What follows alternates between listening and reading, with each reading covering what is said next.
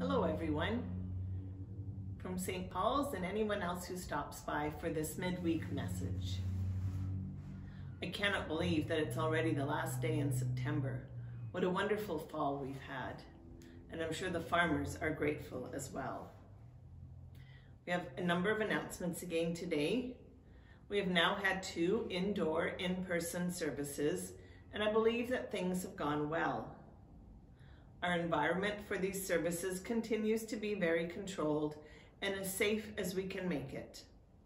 All Alberta Health Service guidelines continue to need to be met.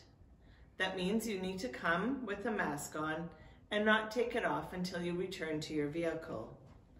The exception is for when you receive communion. You will be screened with questions about your health and contacts, just like in many other places when you arrive. This will happen just inside the doors. You will need to wait outside 6 feet apart until it's your turn. We ask that you come anytime between 9:30 and 10 a.m. to allow for a staggered entry. This is completely unscheduled, and we're finding it's working out very well.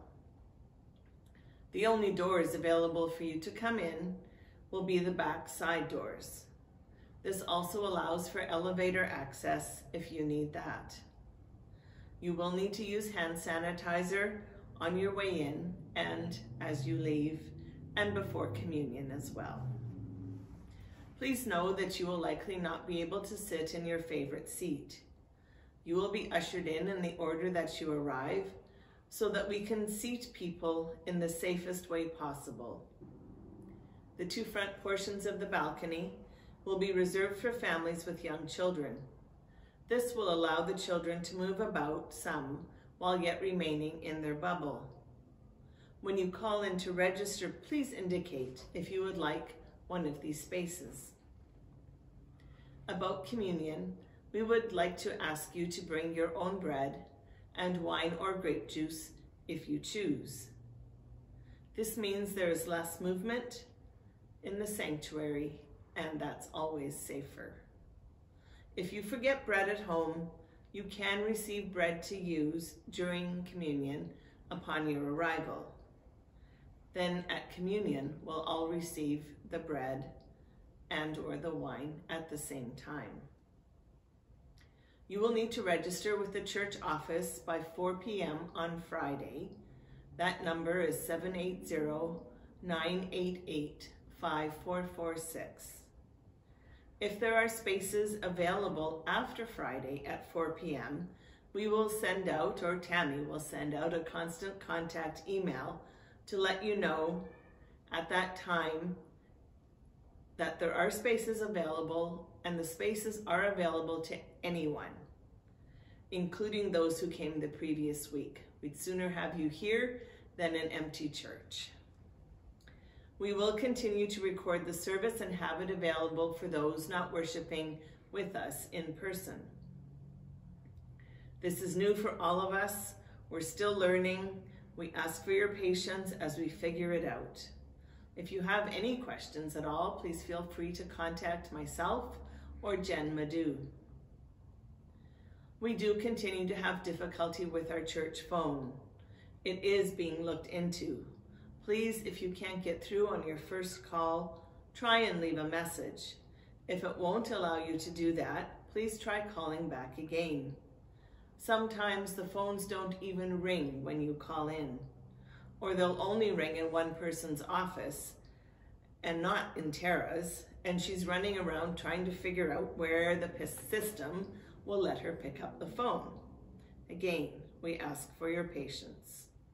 You can contact me on the church cell phone if you have tried and cannot reach the church office.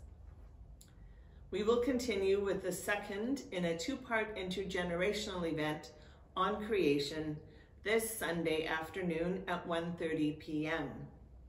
You may join in the second event even if you didn't come to the first.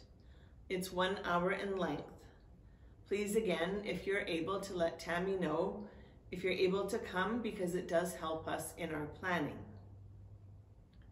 Anytime now, If you are able to bring items for our Thanksgiving display, please bring them. We invite you to do this, and if you could have your donations for the display here by no later than a week from today, that's Wednesday, October the 7th. If you have a large number or heavy items that you'd like to drop off, please contact the church office first, and Tara can meet you at the church to let you in. If you have a smaller number or amount, you can just drop them off at the hub on the house, that's the house on the church property, and we will bring them over to the church for you. What are we looking for? Any kind of harvest. Pumpkins, squash, apples, kales, red beets, carrots, leaves, anything along these lines are appreciated. Some years we leave the display up till the end of October, but this year we'll just have it up the 1 week.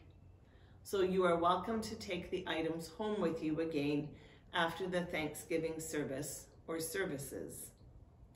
We're not sure yet if there will be 1 or 2 services. It depends on how many of you would like to come in person. So please, if you'd like to come, contact the church office as soon as possible to come. Many thanks in advance. On festival Sundays, we'd like to be able to accommodate anyone who would like to come.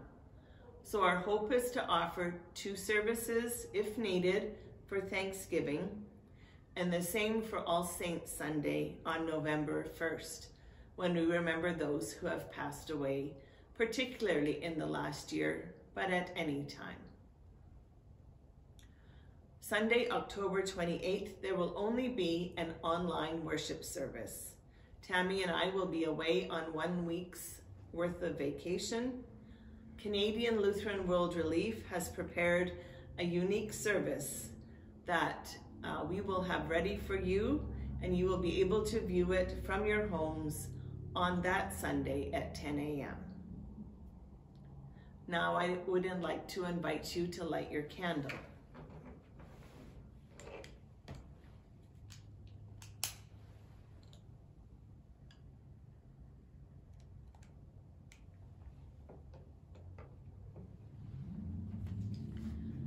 This week's devotion continues along the theme of the season of creation, and it's written by the Archbishop Linda Nichols of the Anglican Church of Canada. And the Bible passage is from last Sunday's reading, Exodus 17, verse 6.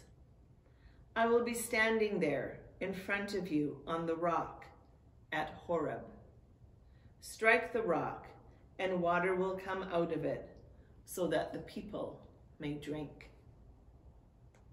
She writes, as an early settler, Canadian, I'm accustomed to the ready availability of fresh, clean water at any moment on any day.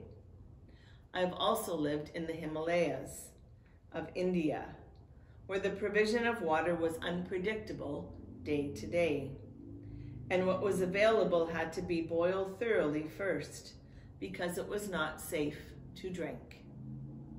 Like the Israelites in the desert, I readily grumbled and complained when it was not available. This became a lesson for me in the dangers of the privileges that I had enjoyed and took for granted in Canada.